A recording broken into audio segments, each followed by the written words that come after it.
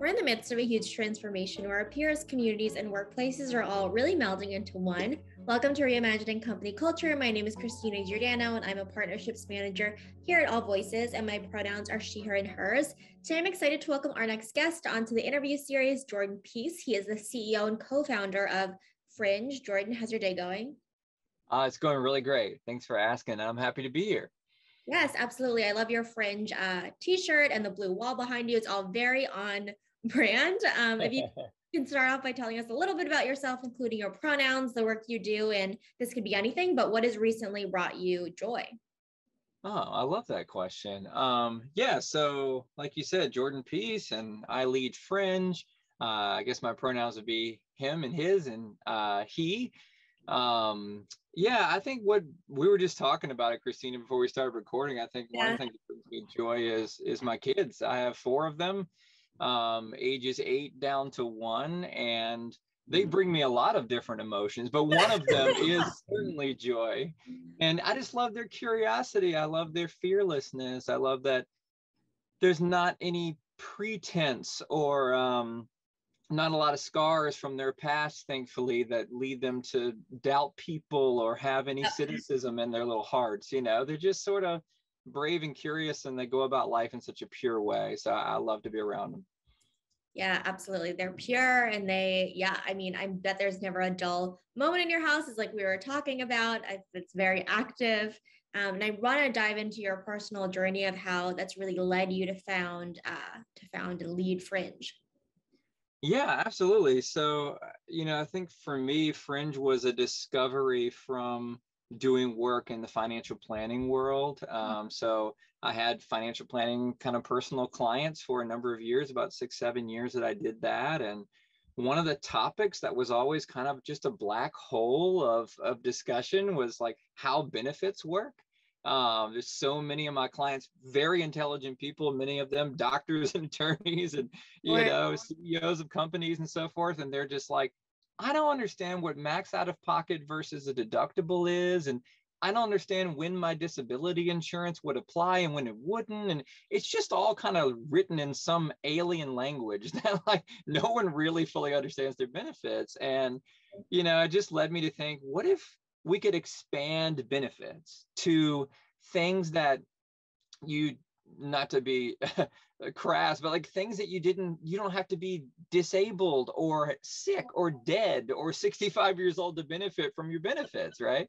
And so that was where this concept of like, what if we could add for quote fringe benefits that would meet daily needs in people's lives, would impact their family, their children, like in my case, reduce stress, spark joy, to bring that word back into the conversation. And that's what we really set out to do several years ago. Yeah, absolutely. And when you have those fringe benefits, or you have benefits in general too, once you deduce what they are, like you said, sometimes it's hard to understand what the regular benefits are there. You have happy employees, and happy employees in turn, you would think like stay at a company, they do better work, and there's all of these other kind of data points that support that as well. And I know that, at Fringe and like you and your team believe there's the science behind happy employees. Can you share a little bit of data around, proving that statement out of happy, engaged employees are loyal employees? Yeah, I mean, this is something that that we survey for all the time, right? Yeah. And we try to get a baseline if companies will allow us to do that, and get a baseline kind of before we get started with some of our clients, and just understanding how satisfied they are, how they feel about recommending their employer to their friends and so forth, kind of that ENPS score. And then just periodically get a sense for not only how is that changing over time, but how is that changing correlating to the types of benefits that they're selecting on our platform, which is really interesting. And I think a lot of the discoveries that we've made is the more that you can personalize concepts like well-being or mental health and things of that nature, the better, right? So for example, this will sound silly, but like my co-founder, one of my co-founders, Jason, he always says that Instacart is his mental health benefit, right? Because for him, it's not the text or talk therapy that is most useful in his life right now. It may be in the future, right? Or in the past. But for right now, just not having to load up 3 kids and go to the grocery store Right. that is a huge deal in his life, right? So I think sometimes we decide on behalf of our employees, you need mental health benefits, and here's what they should be, right? As opposed to letting employees that are adults, of course, and have their own volition to discover for themselves and be a little bit more personalized in the way that we approach solutions for them. That's honestly a great example. I never thought of it from that perspective as well. And like you said, employees want different things, especially at different points of their life when you have different age children as well. I was just talking to someone else and they were just like, when you have a newborn, it's very different. And I'm sure you can attest to having an 8-year-old or, a 15-year-old, a teenager as well. And I want to kind of dive into as well. You mentioned, employees are adults. You expect a salary for the job that you're working at, but you don't necessarily know what benefits to expect to. And I know you have a philosophy around the different purposes between salary and benefits. Can you walk us through what that looks like? Yeah, you clearly read some of my blogs. So I do. I think that salary and benefits communicate completely different things. I think salary is about a transaction of work for dollars, right? I pay you this, you perform these actions, and if you perform well, you're going to get paid more. If you perform poorly, you're either going to get paid less or you're going to get fired, right? It's transactional. I think what a salary communicates is how valuable you are to the organization. Mm-hmm. Whereas benefits communicate something very different. Benefits communicate how much we care about you as an organization, right? As a person and your family and your life outside of work. So I think more and more so as we move into millennials and Gen Zs and future generations, we're more emotional people, if we're honest, right? It's much more about the relationship and does my employer represent what I care about? Are we on mission together, right? And am I cared about by my employer? And so in my mind, salary is actually becoming less important and benefits are becoming more important at an increasingly speedy rate over the last 5 years. And certainly, with COVID and the empathy that thankfully has been built, I think, in many workplaces as a result of peering into each other's homes like we're doing now, Christina, I think benefits all the more are just becoming so central to how employees go about selecting who they work for and who they continue to work for and are loyal to. Yeah. Who they continue to work for, especially in this talent market as well. I was just reading about if companies don't offer flexible benefits, if they don't offer certain lifestyle benefits, it's just, people have the opportunity to go to companies who are offering those things and are looking towards the future, seeing the trends that you're mentioning as well. Employees want to feel seen, heard, and listened to, and have a company that cares about them as a person. Right. In these conversations, oftentimes it comes up, how do you measure ROI or the effectiveness of your strategy? And I wanted to ask, kind of in your experience, how do you measure the effectiveness of the lifestyle benefits offered at companies? Yeah, I think lifestyle benefits are probably a little bit too young to measure retention quite yet. I think, to be fair, I think it takes a solid 3 to 5 years to measure retention. And it's also incredibly complicated, right? Because there's so much that goes into why people leave companies. And sometimes actually nothing went wrong. They just needed to move on for some personal reason, or they chose to stay home, or whatever the case may be, right? So that's difficult to measure, but we're measuring it and we're going to have more data as time goes on. However, on the recruiting side, on the talent attraction side, that is quite measurable, and you can get those measurements earlier. And I think it comes down to your recruiting cost and your recruiting quality, right? So, and you get both when your people love your organization and when they're personally committed to your organization. They're going to refer high quality people to come in that probably are going to fit the culture because they're close, trusted friends of your employees who you assume that they fit the culture because they already work for you, right? And the talent pool that you're going to be tapped into, you're probably going to be able to win when you're offering X salary and the competitor's offering the same salary. but you've got a referral, right, from your employee that loves working there. That is where I think things like lifestyle benefits and just cultural lifts in general are going to win the day, right? And what we're seeing is that these top places to work, right? You top 100 in this city, top 50 in that city, all those lists, those are the cities that are turning into the most profitable companies in those cities as well, right? So I think it really just boils down to measuring the impact to your culture, measuring the impact to your recruiting. And then if you want to get real direct, measure the impact of bringing those lifestyle benefits into those recruiting conversations.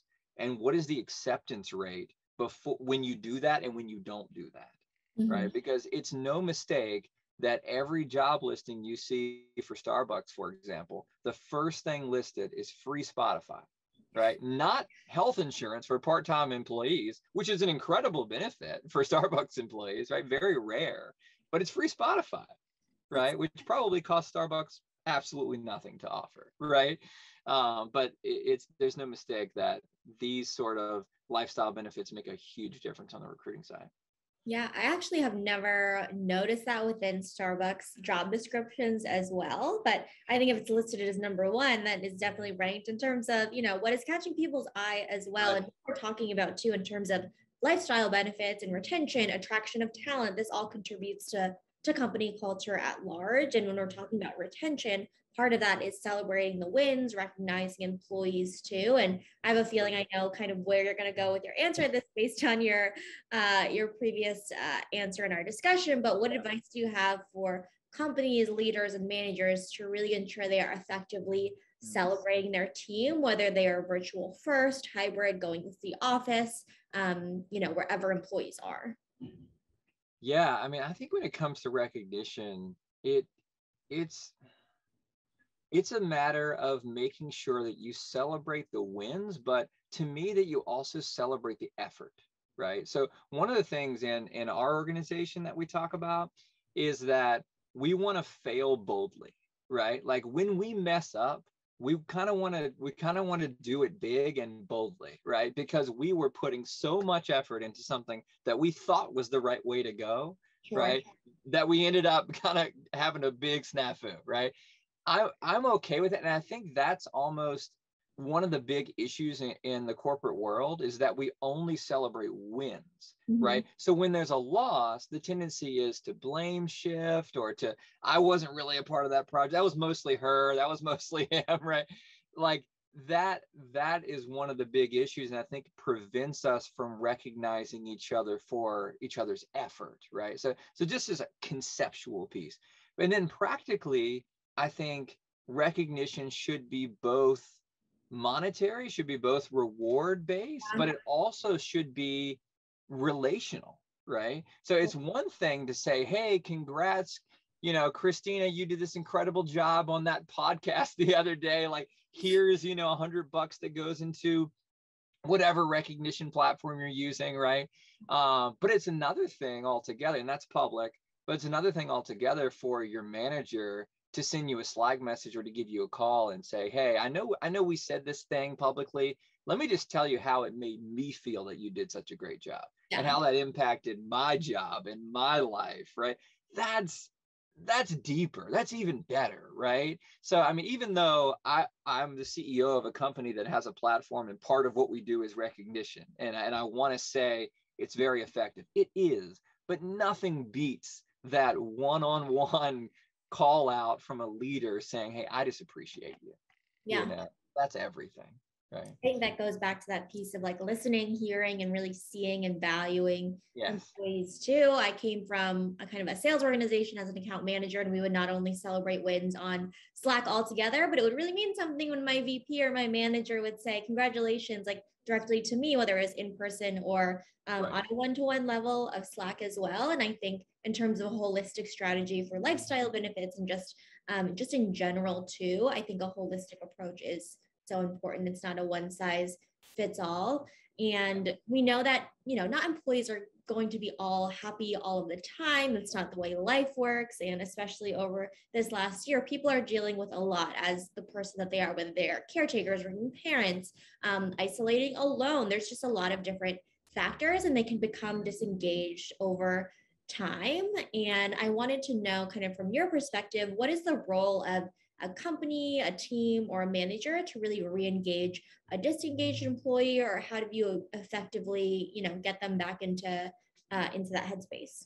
Yeah, I obviously every answer has the precursor of it depends, right? So Yeah. I don't want to be lame and say that, but I think you do have to, from a managerial level, I think you do have to understand what's happening in a person's life, right? Not they may not give you every little detail, and it may be kind of an invasion of their privacy to ask for every little detail, right? But sometimes that disengagement is just purely circumstance, right? It's just, something's just really not going okay. I mean, we had to reschedule this time, Christina, because my daughter had 105 fever, right? And it was just, I was disengaged that day, right? There's not a single thing any manager or anybody else could have done about that, right?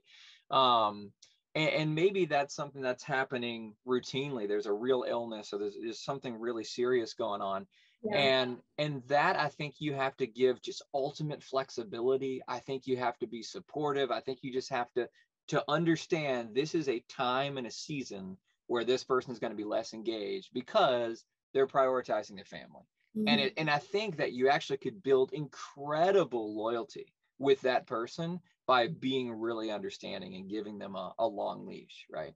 But if the disengagement is more just, they're in meetings, they're showing up, they're kind of working a pretty normal schedule, and they're around, but they're just not with it, right? And they're just not their normal selves, then I think that takes a different approach, right? I think in that case, it's like, hey, you seem to be here, right? You seem to be active in a sense that you're working, and I see you, and we slack a little bit, but you don't really, you're not the same, like what's going on, and like dig in, because sometimes that can be a result of something interpersonal with the company, right? And then that's where it very much is our responsibility to figure that out. Maybe there's forgiveness that needs to happen, some reconciliation that needs to happen.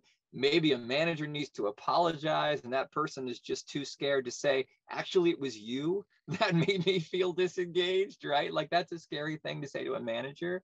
So I think a lot of it is listening, but also having a good deal of humility in the way that we approach the people that we lead, so that they feel open and they can come to us with their issues, even if that issue is us, right, as leaders. I think that's probably the biggest reason I see that people get disengaged, is because there's a conflict, but they're too scared to bring it up. Yeah, I mean, I think that you're definitely right. Sometimes it's about you, and other times it's not about you, but you're only Right. going to know if you ask. If you ask, yeah. Ask for that context, and you ask an employee as well. And I think it goes back to, I mean, what you just said in terms of asking questions, getting specific, not just how are you and expecting them to say good and like we're, continue on with the day, Right. actually asking specifically, and having that one-on-one conversation, and then listening. So if they say, actually it is you, what are you going to do with that? Taking action, and being empathetic. And again, what you said in terms of leading with vulnerability and humility. And I wanted to ask, from your perspective, from a macro company level, how do you really see that culture of employee listening and trust really manifesting at organizations that you partner with as well? Is there a difference between like people who are thinking intentionally about doing that, as opposed to maybe having it as like a nice side effect? Yeah, I think that sometimes it's too easy to just, I don't know, kind of give lip service to like understanding what people are going through, understand what people groups are going through, right? Or celebrating this month or that month, or changing your logo to look a certain way to look like you're in the know, and yeah, that's great, but like, is that really listening? Is that really supporting? Is there any depth to that, right?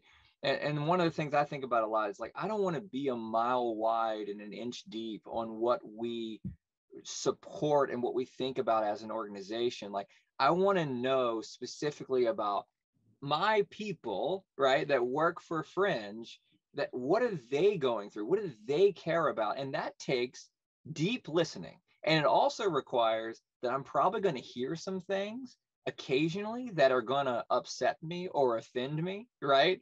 Like necessarily.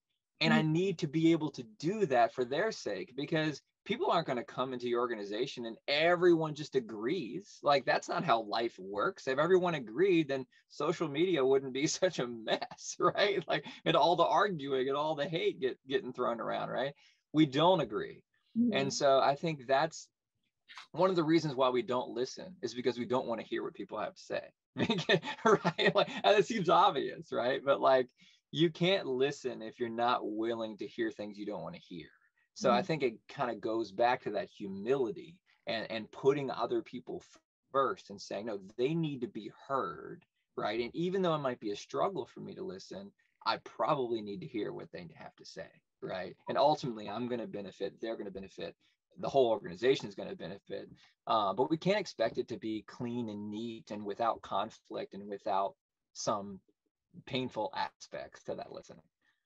Yeah, I was just speaking with someone the other day, and conflict isn't necessarily a bad thing. Everybody has their own ideas, but it's another form of communication, and you work through it in a professional way, you work through it in a personal way, and it's something that's inevitable that will come up. So communication is really important, and having that growth mindset, also the vulnerability, humility, and just that common ground with a person or a team is important. And if you fast forward to, okay, you get that feedback, mistakes are bound to happen. What do you do next? Other mistakes are bound to happen as well. So my next question is a little bit more generally. So what are common mistakes you've seen companies make when they had the best intentions of creating their benefits plan, but maybe it fell a little flat and they needed to readjust? Yeah, I think benefits are often the kind of that benefit plan for organization is often created by a very small group of people, right? And so depending on kind of the diversity of that group of people that are in leadership, right? Do you have women in that group? Do you have people of color in that group? Do you have parents in that group? Do you have single people in that group, empty nesters in that group, right? Like, if not, then someone's voice wasn't heard, right? And so just necessarily, you're either going to have to get more voices involved, which is probably the best way to do it, right? Or you've got to offer such personalization and such diverse options that you're going to catch everyone's desires and what everyone is looking for, right? So I think both would be great, right? Still, you want to listen, even if you're going to offer a great diversity of options for people, you still want to get the learnings out of hearing their voice. But ultimately, I know from experience, I know from my clients' experience that what they're going to hear is 100 different people with about, 90 different opinions at least, right? So in order to accommodate that, you're going to have to offer a great diversity of things to your people, right? I mean, there's no other way to do that. So I think that one of the biggest, to answer your question really directly, I think the most common mistake is not offering enough, right? I think it's important to bear in mind, and kind of harkening back to recruiting, if you're trying to recruit millennials, you're trying to recruit Gen Zs, and I'm going to go back to Starbucks too. They walked into Starbucks when they were 15 years old in order to drink that required a 17-word description, right? To get exactly what they wanted, the non-fat, extra whip, Upside down. oat milk, exactly. Like, that type of personalization is native to their experience of life, right? So in the marketplace, they get personalization. In the workplace, they walk in and people go, chocolate, vanilla, or strawberry, right? And it's just like, what decade are we in? Right? So I think there's just this mismatch that we think I can offer what I offered people 20 years ago or even 10 years ago, and it's still going to fly. It's just not, right? The pace of change in the world is much greater than that. Therefore, the pace of change in the benefit space has to follow suit, right? So I think it's not modern enough, and I think it's not diverse enough. I think it's probably the two common mistakes. Absolutely. You want to ask folks, you want to understand where they are in the different stages of their life. And also for the people who are making those decisions too, make sure that you have a diversity of voices there too. And I really like that menu of options. Again, the Starbucks example, very relevant to what's happening today. And I think even in the world of people, HR, and just companies in general. There's so much room for innovation as we're building this more equitable workplace, and also thinking about, again, virtual first, hybrid, or back to the office, whatever that looks like in terms of design. There's so much opportunity for innovation. Are there any other trends that you're seeing in companies that you work with and at Fringe that individuals, managers, or just people in general need to be aware of and hone in on to be successful in the future? Any kind of advice there? Yeah, I think there's quite a few things that are trending, right? I think one is the hybrid workforce idea, right? I don't mind sharing. I have a very firm opinion on it. I may not be right, but I have an opinion, and that opinion is that we ought to let people work from wherever they like. Yeah. I don't think that means that it's unwise to have a space for people. I actually think both is good.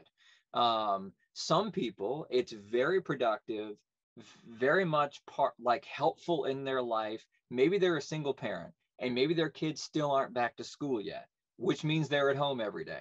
Sure. How in the world are they going to go to an office? Like, it's just not going to happen. Or maybe they're not a single parent, but both parties work, right?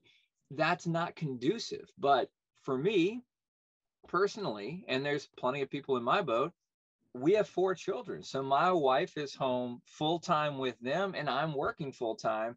I don't need to be here in the closet of my bedroom working. I can leave. Like, she's got it locked down, right? I want to be here a couple days a week. I want to see them. I want to be, have those special times, but I also want to get away and have a space. And so to me, provide both, right? So that's my opinion, but that's a trend that,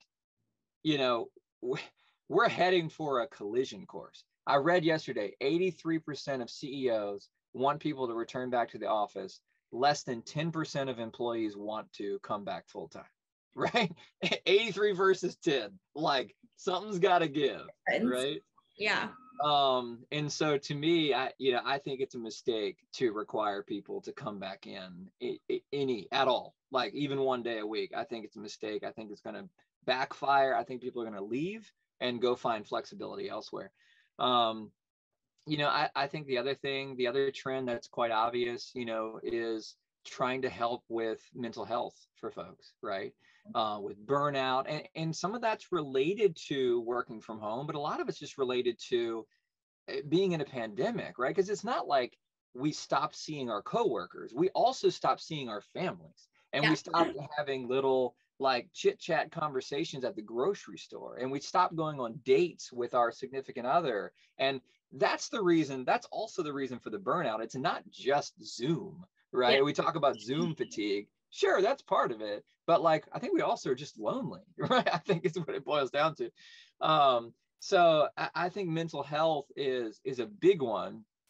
And I think what we probably need to realize there is that, again, we've hired adults, right? So we need to give them tools and we need to encourage and we need to do whatever training we can and we need to be flexible. But ultimately, as adults, like, we need to be responsible for our own mental health, right? So if we need to work less, or we need to get off of Zoom more, or we need to talk to a counselor, we're just going to have to make those decisions ourselves. So I think sometimes we overemphasize, like, we need to solve mental health for our people. Like, no, we need to give them the tools to solve mental health, right? Like, that's actually not a company's job. Like, that if you were dealing with children, it would be, right? But these are adults. What other trend? I had another one in mind, and then I've talked myself into a hole here. But yeah, I mean, there's a lot that's changing, right? There's just so much that's changing right now. And, to your point earlier, I think the best thing we could do, especially in 2021, is just listen as much as humanly possible, because the world is changing really, really fast, and we need to understand how our people are doing so that we can provide the best work situation we possibly can for them.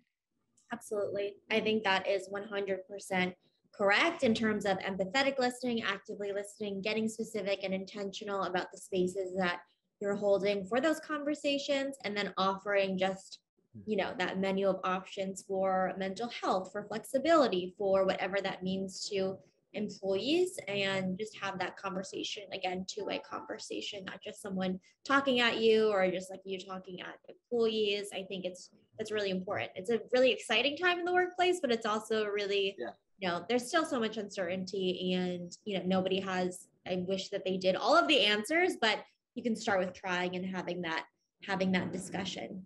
Totally. Absolutely. Yeah. Is there anything else that you kind of wanted to share as like a key takeaway or just like a point you wanted to reemphasize? Anything that I didn't ask that you want to share? Yeah. It up. I just want to, if there's any fellow CEOs listening, I just want to shout out for our HR leaders in the world. Our HR leaders historically, I think, have been way too close to order takers and way not close enough to real leaders having real voices in the organization. And that is changing, but it needs to change way faster. So to speak to the CEOs, listen to your chief people officer, listen to your head of HR, listen to your benefits people. They know way better than you do what your people are going through and what they need. And they're not just a cost center. They're those HR folks, those leaders are essential to who you hire and what your culture looks like. And I'm telling you, within the next decade, the top 100 places to work and the Fortune 100 list will be the same list because it's all about culture moving forward. So that would be my one opportunity to just call out the CEOs like, hey, like put your pride down and listen. Yeah.